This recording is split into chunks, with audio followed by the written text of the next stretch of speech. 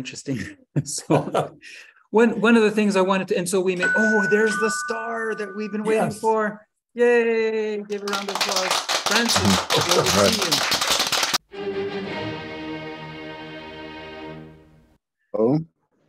Francis, can you hear us? Yes, I can hear you. Good. And we're about to see Hello. you. About to see the man. Hello. There he is. Oh, wow. You look so casual. Wow. Oh, I should have. Wow. This is going to be a big party. So let me introduce Francis Howard, about to defend his PhD in physics. Is that correct? Is it physics? Mathematical physics. Mathematical physics. And he gave the first inaugural distinguished lecture for Math for Wisdom. We are now having the after party talk. I am Andrius Kulikauskas. This is Math for Wisdom. Our wonderful friends and guests are John Harland, a PhD in math in California, Jere Northrup, PhD in biophysics in Western New York, and Ryan Buchanan, a genius in Oregon, young genius in Oregon. So please, let's party. All right. Nice to meet you, Francis. Nice to meet you too, Prof. Yes. So I listened to your talk. Listened to your talk last night, and I think my percentage of understanding was lower than Andrius's. He said he was close to 45%. I might have been more like 25%. But, okay. It is very interesting. And I do have questions. Great. I do have questions. Oh, we were just as we were waiting for Francis. We got to talk with Jere Northrup. He's a huge asset to our laboratory because of his understanding of vast domains of biology, his philosophical work building on that. And what I just wanted to say as a topic before I forgot is that John has a passion for physics and has this instinct that the laws of physics should be derivable by some kind of evolutionary culling process. So this whole idea of like, how would that work? That may be a theme of one of the themes of our party. So that's great. That's great. That's great. I also did listen to the talk you gave on the SU2 and the discussion you had with Prof. John. I listened. It's very great and interesting, and I could understand the way you were thinking and how you want things to be processed here individually with the SU2 and the links to the Dirac and the dynamical systems, as well as the connection with nature and looking at it with the 7 sections that you described in philosophical way. That is great. That is great. Well, thanks for listening to that. So how would you like us to start with the questions? Well, I think we start with your talk, maybe comments, questions, and then we can take tangents. So who would like to ask Francis a question or give a comment? So I've got a question. So Francis, you made a claim at the end of the talk that gravity the gravitational field had SU5 symmetry, and that's in accordance with your framework, right? Because that's not normally the symmetry that's accorded to gravity. Am I correct there? Okay. To my best understanding, with the symmetries that the graviton has a spin of 2. And I have been able to look at a way that we link the spin of a particle to the Dynkin's root system. And according to the Dynkin's root system, the spin of 2 would be linked or connected to the SU5, according to the spin system that I derived for a particle. So if we have a spin half maps into an SU2 or an SL2C, which is a special linear order, a special linear group of order 2. And when we have a boson, that is a spin 0. A spin 0 maps into the SO1, which is also the SL1C, which is special linear order of order 1. So in my paper, which was published in Springer, we were able to show that these particles, that is fermions and bosons, have connections with the Dickinson roots, that is the classical system, that's the BN and the DN, the structure of those two groups. So any particle at all can be linked to that two groups. It can either be a Dickinson root of BN or a Dickinson root of DN, which is very true. But in a bigger spectrum, I have noticed that all the particles that will come to the top when I really meet for the SU2, all the particles in nature placed around the Hamiltonian, because I noticed that after a little research I did on Klepch-Gordon, and the paper is yet to be out soon, but I noticed every particle is just behaving Hamiltonian and symplectic in nature. Yes. So this link between gravity and SU5 is that's kind of a new way of looking at it, right? This is not a... Yes, the spin 2. We know that graviton has a spin of 2, according to the LIGO research that was done, I think, some few years back. They noticed that the graviton has, when they were researching into the black hole, they noticed the graviton has a spin of 2. And the spin of 2, in my diagram, spin 2 maps into the SL 2n plus 1. So 2n plus 1. When the n is a 2, we have SL5. And the SL5 is in the unitary SU5 group. The SL5 can be found in the special unitary SU5 group. That is why I connected the spin 2 to the SU5. And so from the... Oh, I'm sorry. Is that SL5 over the reals or complexes? The SL5 is over the complexes. Okay. We can do a complexification so that we get the compact real form of that. And obviously the compact real form of that would be still an SU5. SU5, right. Okay. According to Catan decomposition. And maybe just to add, if we look at the Dickinson diagrams, like SU2 would be the first node all by itself. Yes. This is a building block. That's why we're so excited about SU2. But then SU3 would be 2 nodes connected by a link. The link geometrically would be 120 degrees. SU4 would be 3 nodes connected by 120 degrees and 120 degrees. And we made a whole video explaining basically that when you have SU4, the outer, you get 120 degrees plus 120 degrees equals 90 degrees. Like the outer things are independent. So then we had a video explaining this. And then SU5 is putting it one more. Now you have 4 nodes with 3 things. And so like in our philosophy, so you have these 4, like in Jere's philosophical approach, this foursome, this hierarchy of 4 things, would be involved in SU5. It's sitting there, now we get to interpret what that means, but it's available for our philosophical consumption. That is true. That is true. But I basically argue that the standard model, from the unitary point of view, it is true that it has been predicted. I tried to look at the origin of the standard model, and I haven't yet gotten a solution to that. I wanted to know how they came about with the SU5, SU3, SU2, and the U1. I've understood it from the electromagnetism point, the Maxwell's equation.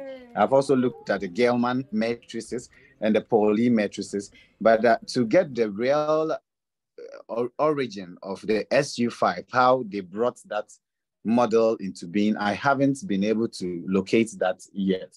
And so that's an established fact that SU3 times SU2 times U of 1 equals is isomorphic to SU5. Is that correct? Or? Yes. Yes, that has been established, but I am still trying to get the origin of the establishment. If I could see an original paper that or experiment that brought about this. Well, my argument is in the quantum world, we believe everything is a wave. So if the standard model in its natural way is an SU5, what would the quantum nature of this behave like? That is what I've been thinking for the past years. And I want to spend some time with my life looking into that, the deformation of the SU5 when the standard model is deformed. How would it be? Would it be the same when the quantum limit approaches 1? And will we have the original form of SU5, and how would it be? So I am also thinking through that for quite a while and researching into that. But that is still a work in progress. Yes. May I ask, Jere, are you familiar with Lie theory or not at all, or a little bit? I am a little bit. Again, just for Francis's sake, I'm a biologist, and I work at two different levels. One is experimental biotechnology, so I build big systems that are wastewater treatment plants, manure management, nutrient management plants. We have them on 10,000 hog farms or 1,000 cow dairy, the large municipal wastewater treatment plants. But I'm also a theoretical biologist. I'm very interested in foundations of life, consciousness, language. And so from that perspective, I've done a fair amount of looking at mathematics as a subset of language, or what I call a hypothetical universal language that would subsume mathematics. So I approach that from a perspective of more topology, set theory, that kind of an approach, abstract algebra. I am reasonably familiar with general relativity. I don't like tensor. I don't like the calculus that goes with that type of thing. And I don't like the infinities. So I have conceptual problems of how it relates to personal experience at a biological type of level as to how you deal with infinities and that sort of stuff, absolute values, and how they tie back into the construction of the theory. So I'm not familiar with the notation that you use particularly, but I do know what a group is. I know what a Lie algebra is. I have problems with that in terms of once you take a group structure and you add a differentiable manifold, that seems to me to introduce a lot of additional baggage in a certain sense from a conceptual level. And so what I'm looking at or very interested in, the reason I'm interested, I love quaternions. And I think that is where it starts, and it has foundational importance for the basic structure of language. So how do you then take that back and say, from the basic structure of language, you could derive quaternions. From quaternions, you get these other kinds of structures, and then you add Lie algebra on top of that. And then you end up with problems in physics, like you have different mathematical systems for different types of particles. And there's still the problem of what you do with general relativity. I did spend some time with Mendel Sachs, who had a theory of relativity where he took an idea that Einstein has to put it use it as a quaternion. So if you use a quaternion algebra on top of a Riemann manifold, he could derive what he thought was a lot of the things in quantum mechanics. I don't think much happened. He did this in the mid-'80s, and I don't think it really went anywhere. But the notion of that was that if you could take the quaternion and have it as a geometry instead of an algebra, what would that do? And does that provide a kind of basis when you tie it back to language for the foundations of science, physics in general? And I get into this kind of stuff because I see physics as having, it's tremendous. I love physics. I like math, but it doesn't really handle a lot of real world life experience. And so, we have this dichotomy in our society at this point where we can talk a lot about these things, very, very tiny particles, huge distances in galaxies, but a lot of the basic problems we're facing, like climate change, I focus on that a lot. And it doesn't seem that physics can deal with that. And I see it as a driver from excessive wealth inequality. Again, you get into social issues, you get into issues of language. And to the extent that the mathematics and quantum mechanics and relativity are a guide to how we adapt language to handle the real world problems, and I think there's tremendous connectivity there for it. I think for me, it really starts with a quaternion, but then it gets into these other types of groups of the kind of work that you're doing. And I was very interested in your slides 46 and 47, where the implication was that the language of mathematics is not totally consistent with the language of physics. And that is an issue I hadn't been aware of particularly. So I thought that was really interesting. Thank you. And also the beginning of your talk where you were talking with Thomas about what he felt was a typo and your explanation of why that wasn't the case. And then it's back to the simplifications that physics does to handle certain things like complex conjugation, absolute values, parameterization, and what does that do for the foundational basis? And can that be the general area where you could start to really reconcile gravity or general relativity and quantum mechanics? So perhaps we could look at pages 46 and 47. I mean, in the slides. Okay. You can share. Okay. I've set you up so you can share your slides. Okay. And John, are there particular questions that you have, or maybe I want to ask? You think about that, but Ryan, what did you get from the talk? What is your? So there was a question that I had, and I forget what slide number it was on, but I like how you link the different spin statistics of the different particles. The Higgs, the bosons, and the fermions were linked to 0, Z, and Z over 2 respectively. I was wondering if you had thought about how this would work for something like anyons. Okay, the anyons and skyrions. I have not really delved into that, but I was looking at the broader spectrum where every particle, whether it's being lepton, quarks, baryons, anyons, or skyrions, they will fall exactly under a spin half or an integer spin. So I was just considering the foundation of every particle. A particle would either be a half integral or an integer. So that is basically what I did. Yes. Okay. I love your shirt so much, Francis. I just have to say, we should have thought about wearing party shirts next time. Good call. I'm sorry, I interrupted you, Ryan. Please. Okay. Oh, you're fine. Okay. I was just going to say, because I've heard some things about anyons, they don't obey the spin statistics theorem, or there's some violations there. They might be pretty weird. And I was wondering what sort of math we would need to tackle that. Okay. I have not really dealt much with the anyons. I have read a bit of pions and skyrions, but I have not really dealt much with the anyons, unless I look at the math structure of the structure of that, the group algebraic structure of that particle, and see how they violate. Of course, obviously, a lot of particles violate the spin statistics and the Bose-Einstein and the Fermi-Dirac operators. They really disobey some of them.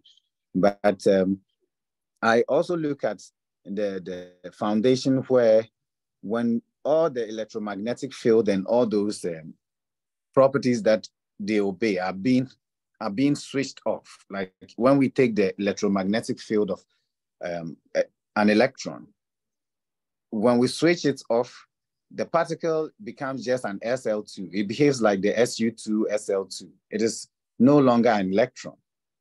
So I consider these particles as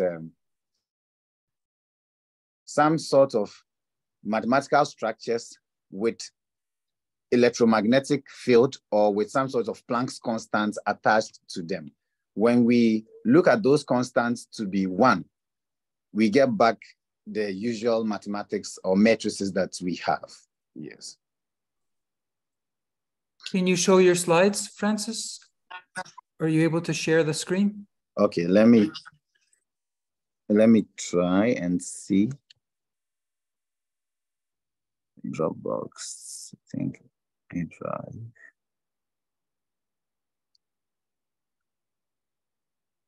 Okay. And I think that one. You try. I've been here in Oneonta, New York. Yes, I'm still trying. Lots of activity here, but like making it looks like I'll be making an art installation. We already have 6 people from here. It's a small group of 15 people. 6 of them are now active in Math for Wisdom, on the discussion group, etc. So it's quite quite much more activity in Bott. Sounds like you've got a break. I guess you can. Okay.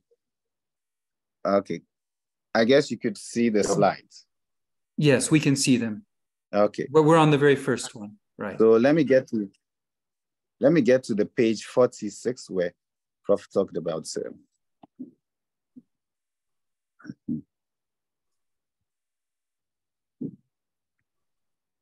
Okay, so the page 46, we have a spin in mathematics the same as spin J in particle physics. Yes. So this was where I was looking at the differences between the spin in math and the spin group in mathematics and the spin particle in physics. A lot of time when we look at the standard model, most scientists, when considering the gauge group, they mostly interchange the language. You would notice that the gauge group starts with the SU5, then and the SU3, SU2, and the U1. Then all of a sudden it starts turning into spins. They start talking about spin 10, spin 7, as in John Bayes and John Bayes and other authors, researchers have been doing that a lot. And when they talk about the spins, it goes a bit into more of the mathematics spin group. Then all of a sudden it switches to the particles. So I get a bit worried with these things. And I was a bit curious also with how they related.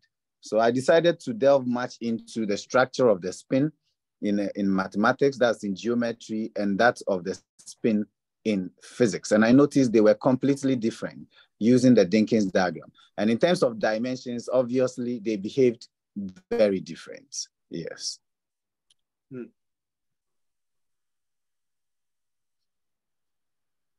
Francis, regarding this slide, these are the bottom diagram is a commutative diagram, right? These are yes, they commute.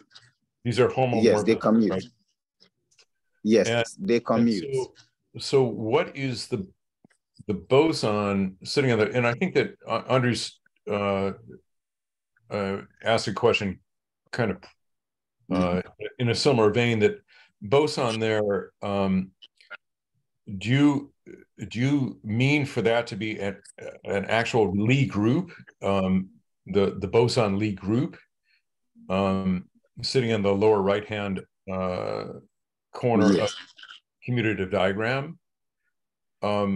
Yes. So I'm not sure what boson means there, and if and what particular. Okay, what I meant was that the commutative diagram SL special linear of order 3, the spin 1, and the SO3 are just the bosonic form of the Dawkins diagram. So with the boson, I used the diagram B, I think BN for the boson. When it comes to the slide, let me check.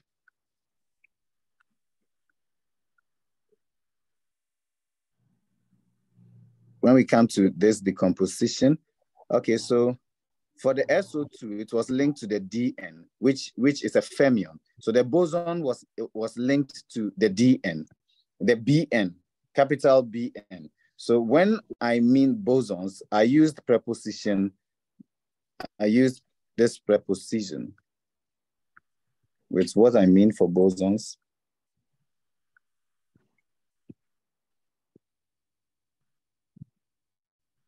So that is it.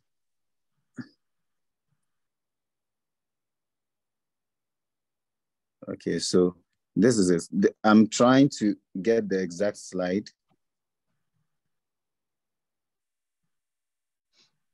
So for bosons, what I mean is that the particle, the commutative diagram is isomorphic to the root system, that's the Dickin's root system, pi of Bn.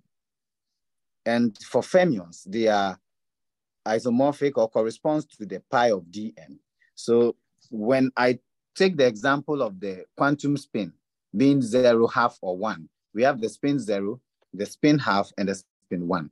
And these were just the diagrams being commutative. But the bosons and the fermions, they are just signifying that they correspond to the Dickin's root system, Bn and Dn, respectively. Yes. And Bn and Dn are very much related in the sense that one is a series of even orthogonal groups, and the other is odd orthogonal groups. Odd. So yes, I guess the spin 1/2 would relate to the odd. The fermions would relate to the odd. Is that correct, or? I'm just guessing. But the fermion would be the odd ones, or not? With the fermions, when we say the spin half, it has the connect. It is connected. It's a connected Lie group, and it has an odd form and also an even form, depending on how we connect the gradients, the Z2 gradients. Mm. So in your case, would it be odd, or would it be, so which one is Bn and which one's Dn for the fermions? And the fermion is the, when I looked at this diagram, the fermion is the root system Dn, and the boson is the Bn. I think I described it fully. Boson is, so anytime boson is the odd one, is that right? The odd one, yes. Okay. So when the SO2, which it's is a little counterintuitive, but I guess you're doing 2n yes. plus 1. Is that right? This is for fermion, SO2n. But for boson, it's 2n plus 1. Okay. So that is it. I wonder why, because fermions have half spin, integer spin, right? Yes. So why would bosons be 2n plus 1? Okay, so when we take... Are you speaking of the covering? Are you speaking of the covering? Yes, the covering. It's a double cover. So when we take a particle like spin 1, the spin 1, so we consider n, the integer form n, to be 1. So if n is 1, in the general form, we would have SL3 because of the n over here, the special linear group of order 3, and the special octagonal group of order 3. I think to when...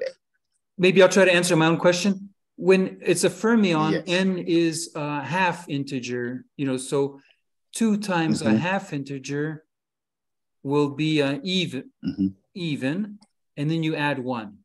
Yes, absolutely. And so then that's why you get the plus 1 odd. Yes.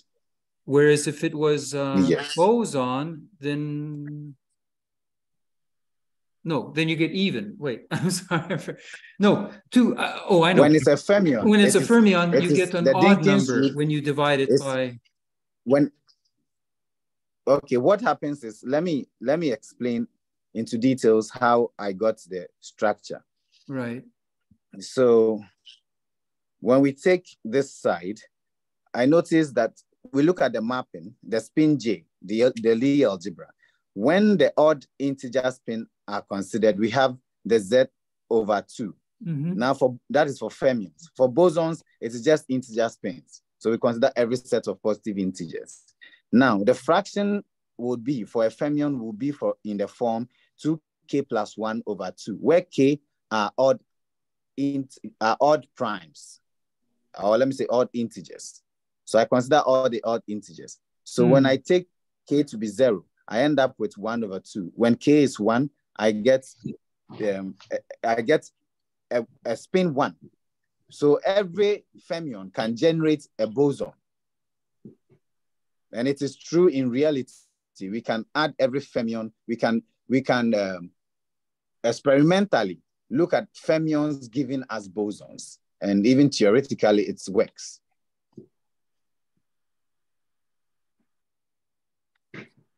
I hope you get this mapping.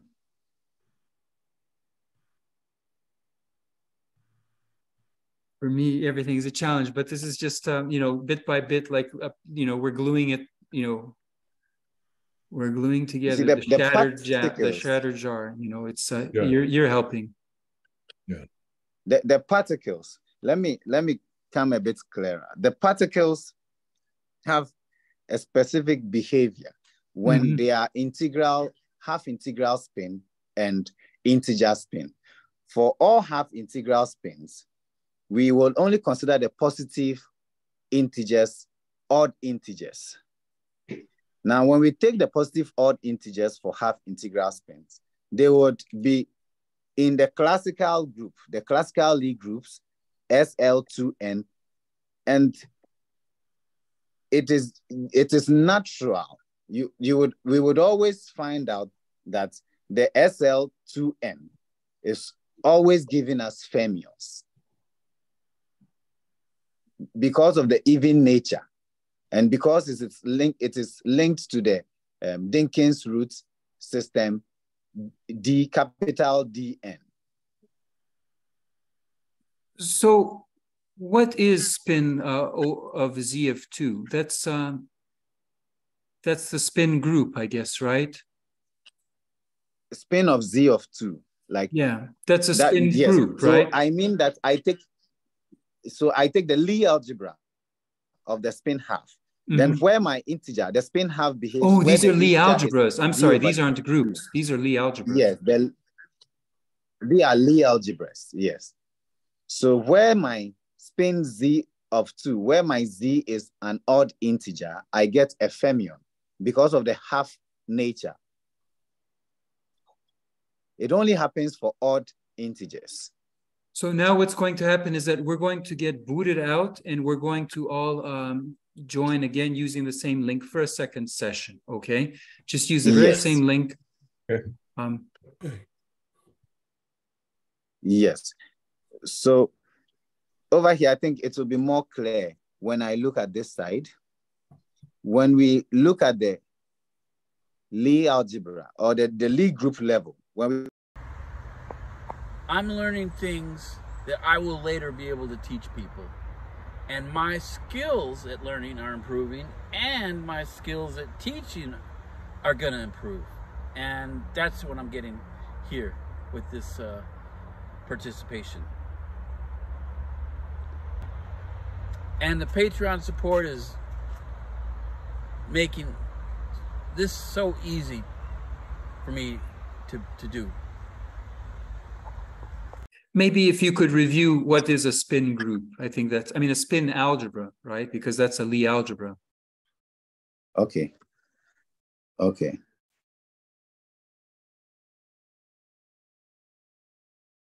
So let me try to review that. So so over here. Hello. Okay, I'm listening. Maybe we'll wait for John to hear that, just because. Any other questions for Francis or comments? Ryan, do you have it? Or Jerry, do you have a question or comment? I was wondering if the spin group had any relationship to some sort of braid group, perhaps? Okay, yes. The spin groups are parastatistics, and parastatistics are just canonical transformations, which are half algebras. So repeat that, please. Could you repeat that? The spin groups are some sort of canonical transformations. That is a parastatistics. And every parastatistics comes from a half algebra, or something that we call the power half algebra, according to H.S. Green. These are what kind of statistics? Power statistics? Parastatistics. Oh, parastatistics. Parastatistics. The Okay. parastatistics. Yeah. I see. Which means that they're in between. They're in between fermion statistics and boson statistics, right? Absolutely. It's something kind of yes, mix. And they have a Hopf structure. They have a Hopf structure, a Hopf algebra structure, because of their canonical transformations. So these Hopf structures are modules. And so far as they are modules, they can be graded groups. So in advanced physics, we have particles that are fermions behaving like Robin braided groups. And this is true, and it works very true because of quantum chromodynamics.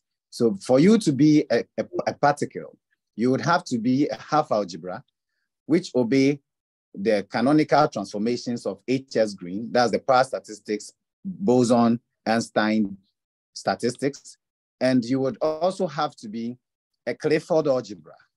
And then from this, you should have a Riemannian manifold. So when you have a Riemannian manifold, we will check if you are smooth, you are injective. If you are smooth and you have an inverse, if your group structure is smooth and you have an inverse, then you are a spinly group.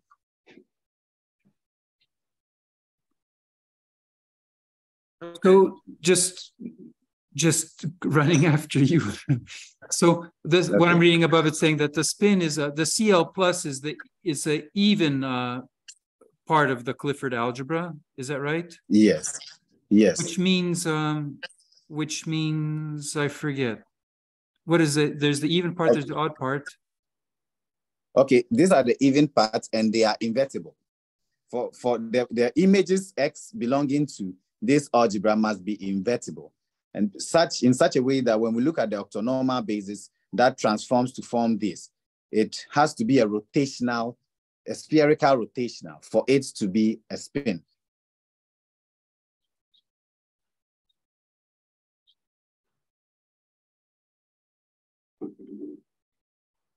Because we would be looking at how to consider the differential forms of these. So for I apologize for my stupidity. So CL plus again would be, you have a Clifford algebra. What is the even part? The even part would be, and the versus the odd part. Yes. Oh, is it symmetric and anti-symmetric? Is that how it works or not? I forget. Okay, for Clifford algebras, we can have symmetry in them, but for it to be able to behave the way we want it to behave, we consider the Clifford algebras over the reals. And the elements of this group must be invertible in such a way that when we find the exponential of it, we would have just the results that we have, the sigma summation of yn over n factorial. And when but I'm just asking a simple question. What does CL plus mean? I forget what CL plus means. The even form of the Clifford algebra. And what is the even form? I guess I'm trying to, I apologize. The even form. How would I, okay, let me try to. You have a previous slide. I mean, this is horrible. Yes, these are canonical transformations. So we are looking at transformations from the tensor. Even degrees of T of M. Yes, with even degrees. I see. Yes. Oh, okay. So a Clifford algebra has all these generators, and then the generators are building up things that could possibly have bazillions of, many, many degrees. But you can separate the even degrees and the odd degrees, and then the even degrees. And the odd degrees. If you have even degrees of terms, if the terms have even degree, then when you multiply them together, they stay even degree. That's right. Whereas odd degree doesn't have that. Odd degree is absolutely. Odd degree is not a subalgebra, so to speak, but the even degree is a subalgebra. Okay. Absolutely. I'm sorry for no problem. Being still prepared. Mm-hmm. And so this is keeping it stable. That's saying that these things, these even degree ones, are keeping stable the vector space under they make the vector space stable under transformation. Yes. Then when we take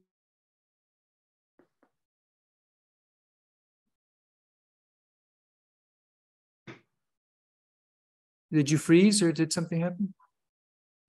Yeah, I think he's frozen. Okay, we'll get him back. How is this going? Are we hanging in there? Yeah, Who I mean, understands? I'm incrementally understanding more and more. Yeah. There's a lot here. I mean, I'm a baby Lie algebraist, and so there's a lot of vocabulary, a lot of, I'm not familiar with a lot of the objects, so I have to sort of take it for granted. I have to take it as it's given, Right. Verbatim. I can't really think about this critically that much, but I'm seeing where the moving parts are, at least. And the part that struck me, well, I guess one of the parts was the decompositions that he talked about. Basically like kind of like the Grand-Schmidt process lets you decompose. Yes, that's yes. Mm-hmm. Yes, that gives the octagonalization. Right. Okay, so we're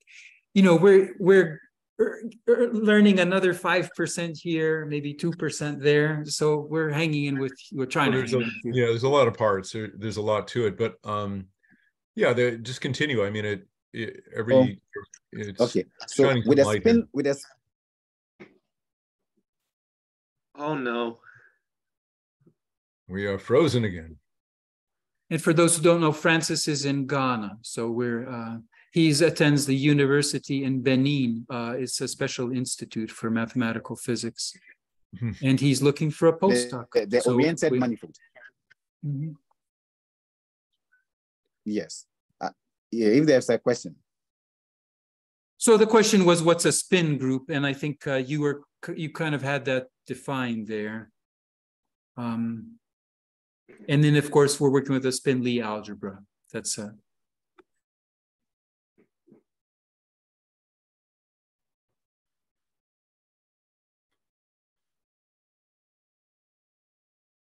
Yes. So that is from in the geometric form. The spin groups are just compact dimensional Lie groups. That is the geometry. So that is where the spin group in mathematics ends. But for a particle, it doesn't end there. For a particle, it moves on. That is where we consider the Lie algebras, and we come to consider these limits for the spin. We say that any spin particle Lie algebra admits a Clifford algebra. So you should first admit a Clifford algebra, and it should have a spin group structure.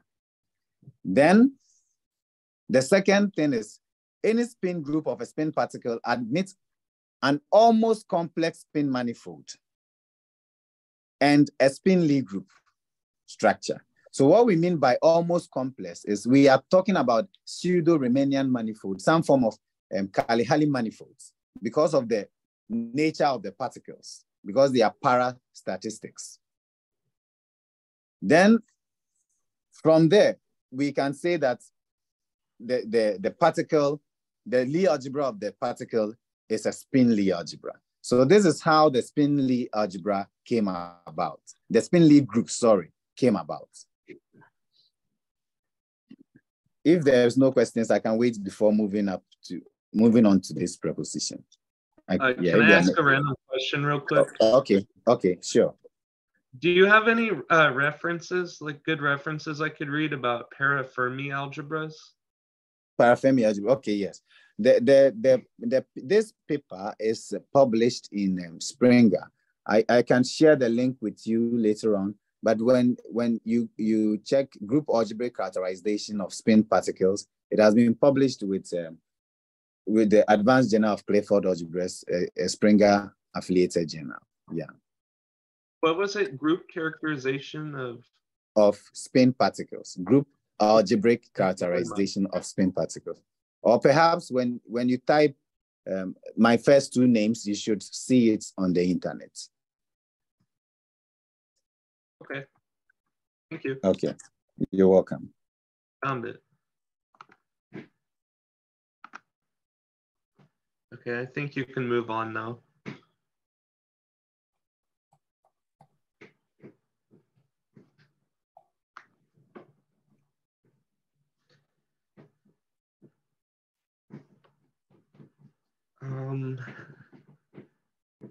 So that's very interesting that the spin structure, submitted. that's very interesting that the spin structure sits between the special linear group and the special orthogonal group, right? Okay. And the first map, are these simply inclusions, or this is what kind of maps are these? Or these are?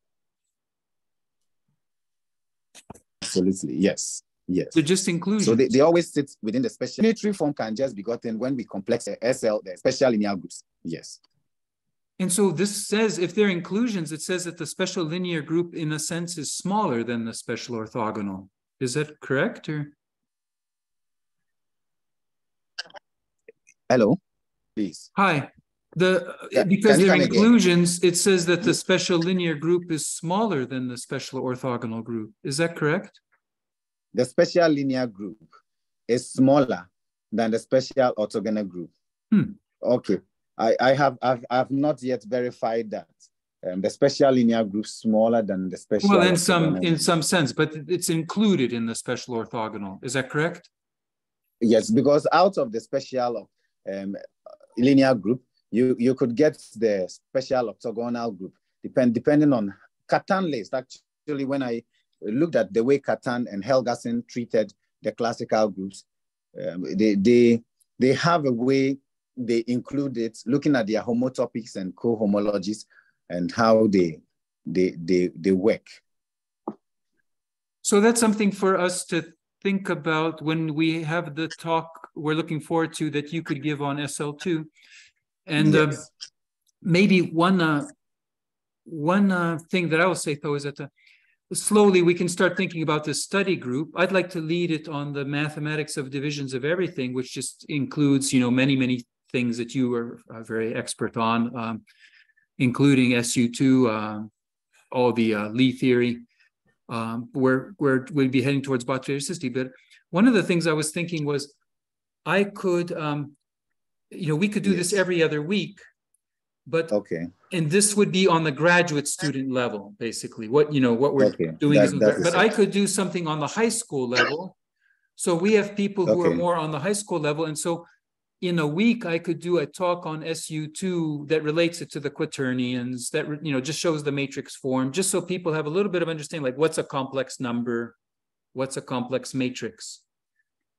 I don't know if you're with this. So we could do that in 1 week, and then in 2 weeks we could have the graduate group meet together, because I think it'd be interesting to bridge in. And so if the high school level people come to the high school level explanation, they would be allowed to sit in on the graduate student level presentation. That is okay. Yeah, okay, we'll do that. That's okay. So I've got a couple general questions that are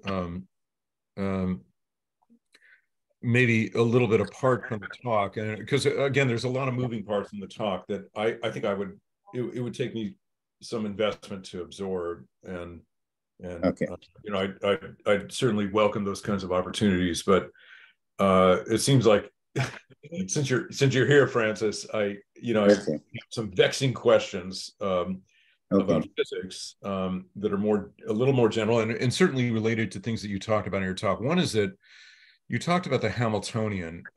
Yes. And I'm also a big advocate of the Hamiltonian. Like, if you don't have a dynamical system, dynamical foundation, it seems like talking about things like spin and other kinds of measurements that would relate to self-adjoint operators is not quite legitimate. I mean, to me, for example, when I see developments of spin, they always talk about the Pauli matrices as being the basic self-adjoint operators that whose eigen vectors are the spin states of say a spin 1/2 system. But where's the Hamiltonian? So to me, talking about that before you talk about the Hamiltonian is premature. This is part of my cognitive dissonance learning this stuff. So I'd rather, even though it's more difficult talking about, say, a magnetic field and talking about the Hamiltonian of a spin 1/2 particle in a magnetic field, to me, that's more legit, starting from that point of view and talking directly about spin. Spin is a byproduct absolutely of the dynamics of that system. So I'm sort of an advocate for, when we're talking about quantum systems, we always start with a Hamiltonian. Yes. So anyway, I'm just saying that that was something in your talk that really resonated with me. That, you know, from a pedagogical point of view, I think it's a mistake approaching spin systems without talking about the Hamiltonian first, even though it's a little more difficult. You know, it does add more layers of difficulty. It seems like it's more physical, talking about the way spin 1/2 particles are going to act in a magnetic field, and then take that as your basis. In other words, two ways it can go is, therefore it's a two-state system, and therefore how do you model a two-state system? How does the magnetic field relate to a two-state system? There's a mismatch there, and so SU2 mitigates that mismatch. To me, I'd rather approach it that way. I guess coming from where I am, that seems more legit. Anyway, you know, so I'm looking forward to Andrius's talk about SU2, and then talking to you more about just the physics of spin systems. Okay. So the other question I have is very different. Yes. It's about general relativity. And to me, there's always been this dissonance in relativity, and that in general relativity, you set up you know, there's a mass, what is that called? It's called the stress energy momentum tensor or whatever, that basically captures the amount of mass energy in a certain region of space, and that then has an effect on the geometry of space-time. Yes. So the Einstein equation makes that connection. My problem with that is that also speaks for the other forces. In other words, it's not like an independent force where, because, for example, electromagnetic field is propagating through that region of space, will then react to that distortion of space-time. So it's more like a meta force or something. Like I've never quite untangled that. Like, do you have a way of thinking about that, where the gravitational force is not independent of the other forces? In particular, the other forces are not independent of the gravitational force, because they're going to react to the geometry of the space-time that results from that gravitational field. I mean, are there other examples in physics, for example, with the weak force or the electromagnetic force or the strong force, where one creates the context for the other? In other words, like if you have an electromagnetic field propagating in a strong propagating, do they interact in some kind of a way that's akin to, say, the electromagnetic field interacting with the gravitational field? Or is the gravitational field distinguished in that manner? Is the gravitational field more like a meta field? So that's my question for you. This untangling is something that's this tangling up is always something that's bothered me. Okay. What I have gathered over the years of researching into gravity and fields, I have been able to understand that for experimental physicists, they look at these effects of gravity on other fields. They can consider the gravity, and they can also neglect it, depending on the type of experiment they perform. But in reality, when we are on Earth, as far as the Earth is the main point of focus, and we are not talking about any other space or outside the Earth, gravity can never be done away with. We would have to still deal with gravity. Everything that we would do would include the effect of gravity. So I believe the point that you are making, that if we consider equations that are of of Einstein's form, then we would have to look at a way that gravity will also play a role in, which is very true. I believe that statement. Yes. So that makes it seem to me that gravity is not on equal footing with the other forces. Not at all. Not at all. Okay. Not at all.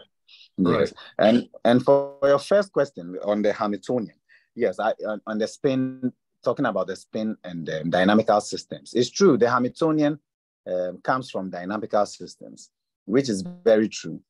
But I am looking at the effect of this dynamical system. That is, when looking at the both statistics, both condensed Bose statistics and the Fermi-Dirac statistics, yes, they all came from these parastatistics operators. And this has been dealt with, according to dynamical systems, their Hamiltonian has been dealt with when they look at their energy levels. When you look at my theorem that I did on the general decomposition of any particle, you notice that the proof of the theorem was specifically for an electron. I looked at the proof of that theorem using an electron, and I considered the dynamical system of an electron when it is in a ball magneton.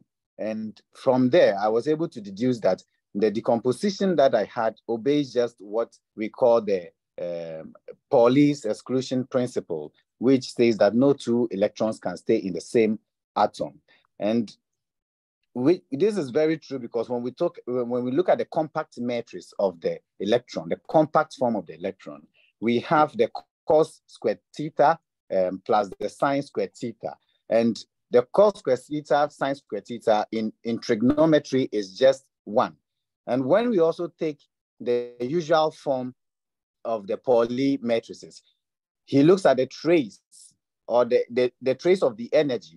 He considered the determinants of the energy, taking the modulus of the psi squared plus the modulus of the beta squared, giving us 1. And this is just the effect of the effect of the trigonometric rule that we have cos squared theta plus sine squared theta equals 1, which is the compact subgroup of the decomposition I did.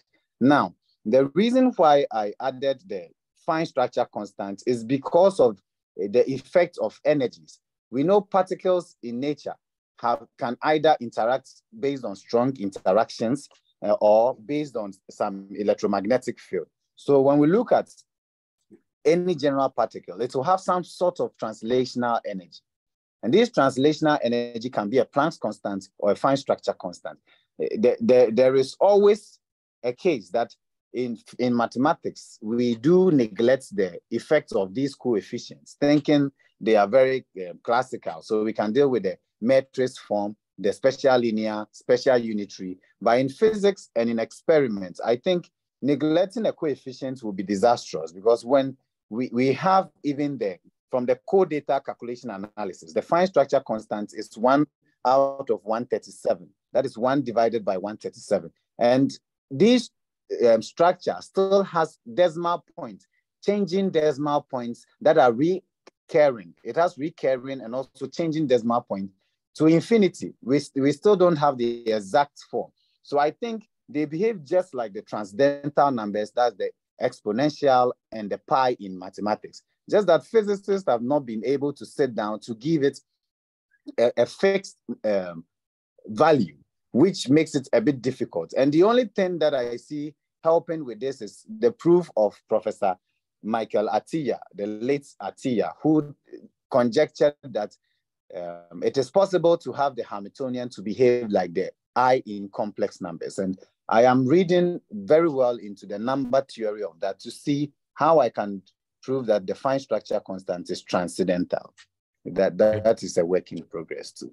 I saw a talk, I think in the last 10 years by Atiyah, where he was talking about that yes, that spin, he thinks that spin structures, or he called them spinor structures, or yeah, the spinor structures, akin to complex numbers, but we haven't quite wrapped our collective minds around them yet. Yes, and that when we do, we'll see that there's a whole very rich and powerful way of looking at them, much like it took us 100 or 200 years to come to grips with, well, more than that, to come to grips with complex numbers. Yeah, so interesting how that relates. Jerry, do you have, you had questions before on that page 46, 47. Were they answered or not? I think I kind of got us on a tangent. No, they were answered. Let me just say that my understanding and take on this, and I hear the words and the different kinds of mathematical objects and what you're talking about. I go back on the foundations approach as to looking at when we talk about a group or an algebra, and we use the notation of zero matrix of a 0, a 1, a -1. And we introduce this notion of I equal to the square root of -1 as a number. It seems to me that at the very foundational level, we're making some mistakes there, because I can't see any kind of real world physical understanding as to what I as a square root of -1 would be. I have a lot of difficulty understanding what a -1 is. Mathematically, it makes a lot of sense and I can see it. But in the real world, it's like -2 cows. What do you have? And so when you start talking about language, I can see, like, if you have a matrix, which is a boundary, you could express things in terms of 0, 1, and -1. Like you could do a quaternion basis element with 4x4 matrices, which don't use I. They just use 1, 0, and -1. So what is the nature of the language that we're using to formulate a description of what a Lie algebra is, what a particle is? So maybe I would speak to that just myself, and then maybe Francis or John would speak more. But one of the things that the complex numbers are modeling is this idea of twins. So the crucial thing about complex numbers is that I doesn't really pair with -I. It's really like I and J, you see. It's like two identical twins. And if you call one of them Ian, then the other one cannot be called Ian. The other one will have to be called Joe, let's say, right? But Ian and Joe could have been applied the opposite, you see, because they're identical twins. You could have called either one either way. So it's really confusing. And I didn't figure this out until I got my PhD, but -I is a very unhelpful way to think of it, because it kind of says, oh, one of them is primary, the other one is secondary. Is completely false. They're actually both identical twins, but when you label one, you need a name for the other one. Now, mathematically, it turns out it's convenient, to call them one, but it would be much more accurate to say it's I and J, let's say, right? So when you take the complex conjugate, what you're doing is you're swapping J and I, saying that we're just going to change the names. But so this idea of modeling two things that are the same in every single way, except that they're not the same. You see, right? Like two electrons, for example. Two electrons are the same in every single way, except that they're not the same electron. This one, if you give a name to this one, then you'll have to give a different name to that one. Does that make sense? So just from a modeling point of view, like that becomes this is a math that allows you to model things like that. And it turns out, so for example, why is complex numbers more basic than real numbers? Because complex numbers, you can model counting forward and counting backward. You see, there's a duality between counting forward and counting backward. And that duality is exactly this type of identical twins. You see that counting forward and counting backward, there's absolutely no difference. It's just you choose which direction will be forward and then the other one will be backward. So complex numbers have that kind of built into the way they're coded, that they have that duality. That's why when you look at Lie theory, the unitary group is the plain vanilla one. The plain vanilla Dinkin diagrams, like the special linear and the unitary, that's complex numbers. Then either you fold it and you get the quaternions, so you're doubling it, or you cut it, and then when you cut it, you'll get two versions. Either you'll need to have like basically you cut it and say, okay, I'm going to take the forward direction and glue it to the backward direction. And when you glue it, either you need to add an extra zero or you need to fuse them, you know, to say like, so when you add an extra zero, you'll have like it's kind of like in history where you have AD and BC. You know, how do they come together? We don't have a year zero, but that would have been a solution, you know, -3, -2, -1, 0, 1, 2, 3. Another solution would be -3, -2, -1 equals 1. -1 and equals 1 could be fused together. Then 2, 3, 4. So that would be like odd and even orthogonal matrices. And orthogonal matrices, the real case, you need 2 by 2 matrices, kind of like what you were saying. If you have an extra dimension, you have a dimension that can't have a rotation. It's just going to have to be fixed in some dimension. So now the other alternative is when you do the quaternions, you can double it, you can fold everything, then you're going to multiply by 2. That's the one we use. It goes -3, -2, -1, 1, 2, 3. And there's like 4 ways that you could mix that up. So maybe that's not a very clear, but it's saying that actually is a very, very basic, super basic thing, this identical twins. Yeah, I noted the end of Francis's talk where you talked about that sort of stuff and trying to translate that back into what I consider to be the real world, where you have male and female instead of identical twins. And how do you deal with that? So I tend to view the quaternion as the most fundamental number. The complex numbers are factored out of that. And so then you see as to what is the meaning, and it involves boundary math, how you establish boundaries versus non-boundaries. And in time, I want to jump in because that's what John and Francis were talking about with the Hamiltonians. The Hamiltonians are pairing momentum and position. The Hamiltonians are based on the symplectic Lie theory. The symplectic Lie theory is the one that does that folding, because you're taking position and you're saying, oh, we'll also look at momentum. And so then they're going to be kind of running in pairs, position and momentum. So it's actually very, and so your fourfold structure is compatible to this whole notion of Hamiltonian. And also this idea that maybe I just want to add an idea that there could be something contradictory about gravity, where that's what makes it the meta field. So I've been looking at the landscape of truth. And the idea is that there's this landscape of truth that's the state of contradiction. It can, you know, God can be contradictory anywhere. But what humans are trying to do when they have their access point to truth is they're trying to constrain the contradiction. They're trying to localize the contradiction to a singularity. So everything's consistent except for truth as a judge, you know, or truth as a metaphor, or truth as a commander, or truth as a view, or truth as an outcome. So in physics, maybe that's the idea, is that gravity is what allows for a singularity. You see, so every particle is a singularity. We just don't talk about it. But it's a singularity with regards to gravity. And so gravity is what allows for that contradiction to be contained, constricted, but it also allows for particles to exist as contradictory beings, because they are. Okay, let me just come into there a little bit. You're talking about the truth and the value. Now, this is where I have a real problem with the notion of the metric, the distance function of some sort. If you're going to have a manifold, as to what is the distance between two ideas? What is the distance between truth and value? What is the distance between conscious entities as opposed to organizations of consciousness entities? And this, I think, comes back to the ultimate foundation about how we're going to talk about language, about math, and then to physics and biology and all the social problems and all that sort of stuff. So it's back to there. If you're talking about truth, then how do you talk about a metric?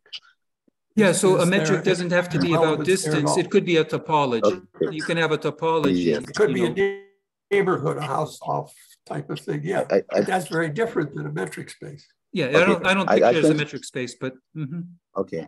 I think with Prof, I can come in here.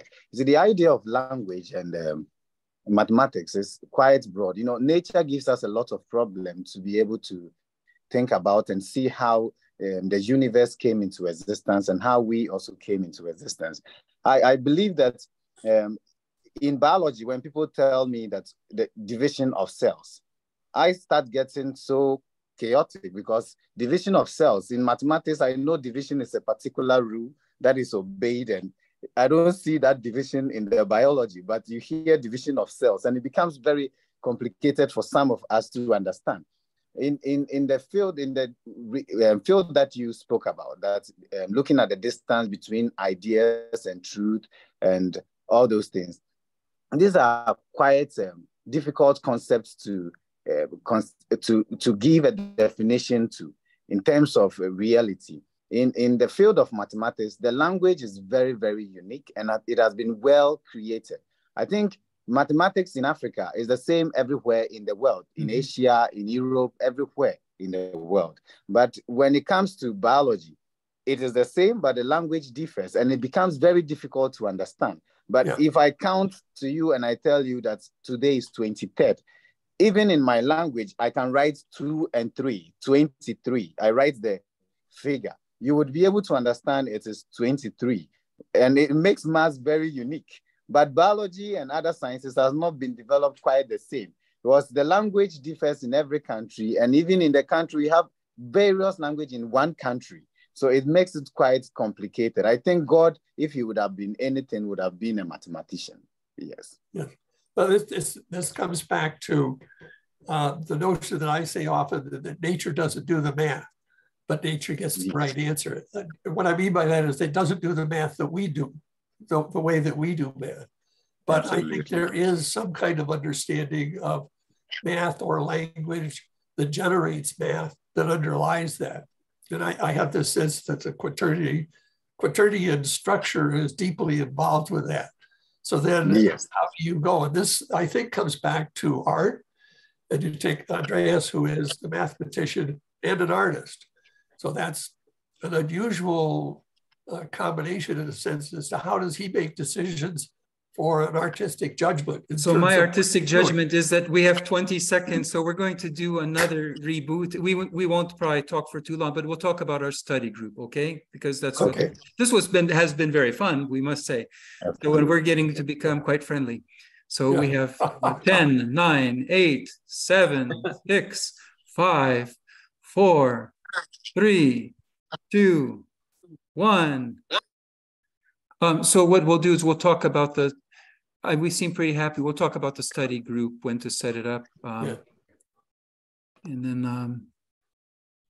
I apologize for my naivete in terms of mathematical formalism and stuff. And I've spent a lot of time looking at it, but it is from a real foundationals level. And then it goes back to my experience where I'm out in the real world where I'm wearing boots and I use shovels and I'm dealing with all kinds of crazy biology. And it's not there. Chemistry is there in a very real sense, and mathematics to some extent is, but if I'm looking at worms or fish, I don't see the math. You don't see what? You don't see what? I don't see the math. In words in fish, I see. Yeah, that they're not using math that I can recognize in any way, shape, or form, and yet I have a sense of an underlying unity of the universe that language is involved with that. And I can see language in biology, the genetic code, neurotransmitters, all of that. Well, okay. So one of the things, like the math that I was doing was the basement of math. It's algebraic combinatorics, and so it's just simply how you, like permutations, or just how you have different objects arise. So Francis is with us. We've started, and so the question is, where does math come up in the real world? But one of the places, like in quantum physics, when we look at the solutions to the Schrodinger's equation, orthogonal polynomials come up. And the idea, for me at least, is that that's not a physicist's tool. That's not a mathematician's tool. That's the language of nature, that nature is communicating with these orthogonal polynomials, and they have combinatorial meaning. And if you listen to that, you can see the language that nature is using and decode it. But physicists don't believe that nature has something to say, so they just completely don't do that. So, but I've been working on that. We'll be having our study group will take a look at that. What are the combinatorial objects, which are very simple. Like in the case of the quantum harmonic oscillator, it's just saying, if you have, let's say, 7 points, how could, let's say, 4 of them be paired up with links and 3 of them not? See, that's the kind of thing, like, so these little links between, which is like these identical twins, basically, right? Like you have two sets of identical twins and the other three are not. And how many ways can you do that? And you use this when you're doing your artwork? I could. I have not yet, but that's a good idea. Well, your wife is an artist. Is that right? Lynn is and those birds in back, those are Lynn's statues, right? Okay. I live in a gallery. Yeah, I have just a quick comment. Jerry, I gave a talk at my college a couple of years ago on what are complex numbers and why are they useful. And if you want, I could give that talk again. It goes through a little bit of the history of complex numbers, and it's sort of complex numbers from the point of view of what they are mathematically, and also why they're useful, and to me, that's a large part of my experience of mathematics is familiarity. In other words, using it and becoming familiar, and then it becomes kind of more intuitively intrinsic, but only after you experience it. For example, tensors, you were saying that you don't like the tensor formulation of general relativity, and I don't either because it looks messy. But if you worked with it day in, day out for several weeks or months, it would sort of become intrinsic, and then it becomes maybe you don't like. I'm unlike Andrius. I'm more experiential when it comes to mathematics rather than understanding the philosophical foundations, but it does become intuitive after you use it enough. And so this talk is just like a plausibility talk for why you would be interested in using complex numbers. Like where did they arise and why did people favor them? So could that be a Math for Wisdom talk that we could record? I could do that. Yeah. So why don't we do that? Like, for example, I think I'll do one on SU2 next time, and then we'll have Francis do on the graduate student level, SU2 for us, and then if you could do we'll alternate, but then if you could do your complex talk one time, it could almost even be next week. We'll decide like what to do. Yeah. So maybe what I want to ask, for the study group, is this like a good time for everybody? It's okay around the world. I'm pretty flexible now. You're pretty flexible. Okay. Yeah. What day of the week is best for you, Francis? Is Tuesday fine, or Monday, or what? Okay. For now, I'm a bit indecisive because I'll be relocating. In 2 weeks, there is a possibility I may relocate to India. So I'm looking at that's for postdoc or for what, or for teaching, for mathematics teaching, but for college level. Oh, I see. Mm-hmm. Yeah, you have a job opportunity. Yes, I've done some other postdocs, but I've not heard from them. So I want to take some opportunities to work for a while. Very good. Okay, so you may be traveling. So we may need to postpone that SU2 for like 4 weeks. Is that better for you? That is better. Okay, we will postpone. There's no rush on this. Also, like I'm in the middle of this whole scholarship workshop. It's crazy. So, okay, but so why don't we just slow it down? Maybe what we could do with John, this is what I propose. Why don't in 2 weeks, John give his talk on the complex numbers? We'll start with that. That would be great. In 3 weeks, I'll give a talk on SU2. And then in 4 weeks, you will take us to the graduate student level. That's the plan, when you're ready, when you're settled. Is that fine? That is better. But basically, like this time zone is okay, I think, right? Or this type from Ghana to India, we have 6 hours difference. So I think I would have that'll be 11 o'clock at night, right? No, that sounds too late. But it could be earlier. It could be 9 o'clock. It could be 10 o'clock at night. It could be 10 or 9, which would be okay. That moves okay for me. 9 o'clock in the morning or 8 o'clock in the morning would work for you, John, or? 8 o'clock is kind of a stretch, but unfortunately 9 o'clock in the morning 2 weeks from now I've got an appointment, so I won't be able to do it. No, we'll do that, but just in general. So okay, so the whole point is that Francis is the key person for our group, and when Francis's schedule becomes apparent, this study group will start the hardcore graduate student level will start in 4 weeks. Francis doesn't have to come to the lower level. He can Francis, we're going to be 12 time zones apart if you move to India. Oh, okay, that is okay. Yeah, so that'll be okay. So 9 o'clock in California would be 9 o'clock at India, or 9:30. I think they're half an hour off or something funny like that. Okay. Is that okay? So then that's settled. Any other? And then, of course, with Jere, I'd love to do an interview. When we exchange some more letters, and then we could do an interview about you and your research, right? To present I've got a lot of response to make for what you've said here so far. So they'll be. And maybe I'll complete the reading then. I'll complete the reading, okay. And then that you've given, and so in a couple of weeks, maybe we'll have a. Yeah, Ryan, what are your impressions of all this? What have you to say? It was nice to be here. Congratulations, Francis, on your PhD. Thank you. Thank you. And I look forward to studying with you all. When are you defending, Francis? Or did you defend already? Not yet. I have not been given a date. Okay. I am still waiting for the university. But you've written all your thesis. I've submitted my work. Everything is submitted. And you have the party shirt. So you're all set. My thesis was on Clebsch-Gordon coefficients. Oh, okay. Yes. So would that be another talk? That's another talk. Yes, that would be great. I have even a paper. I gave a talk at Springer. That was 3 weeks ago. That is on periodic integrals of spin particles. Yeah. That sounds really intense. Okay. So when you're settled into India, then we will start exploiting your knowledge. But I think by next week, Friday, I'll let you know if I will be there or not. Okay. Because I have several offers I'm considering too. So I'm looking at other things. Yeah. Okay, so so a huge thank you to Francis.